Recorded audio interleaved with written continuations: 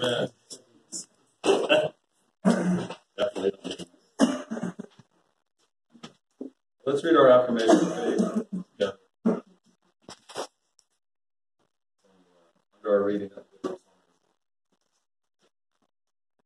I believe in God the Father Almighty, maker of heaven and earth, and in Jesus Christ, his only Son, our Lord, who was conceived of the Holy Ghost, born of the Virgin Mary, suffered under Pontius Pilate, was crucified, dead. He descended into the dead. The third day he rose again from the dead.